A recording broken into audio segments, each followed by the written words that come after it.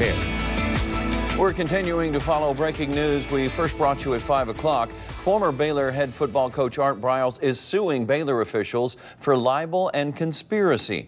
Briles is suing the chairman of the Board of Regents, Ronald Murph, as well as J. Carey Gray, David Harper, and Baylor's vice president, Reagan Ramsauer.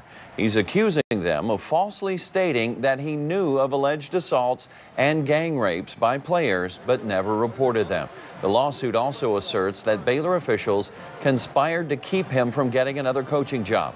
Briles was dismissed in May along with the school's president, Ken Starr, and athletic director, Ian McCaw. In the lawsuit, it says the select few regents should not be able to shield themselves in their self-appointed secret and unaccountable positions, letting Baylor take responsibility for their mean and disingenuous power plays that deflect their own responsibility by dumping slanderous falsehoods on Coach Briles. This suit aims to halt that, bring light to the truth and justice to the wrong.